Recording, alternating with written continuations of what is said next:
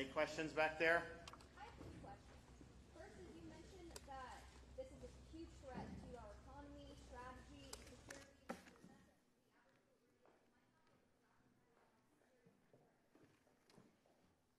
What I'd say to the average Floridian is your state government takes the security of this state very seriously, and there's a lot that the federal government needs to do, of course, and that goes for our border, which is a total disaster, and it's going to get worse this week, and it goes to having a strong military, it goes to protecting Americans from Chinese influence in the economy and make sure we have more economic self-sufficiency.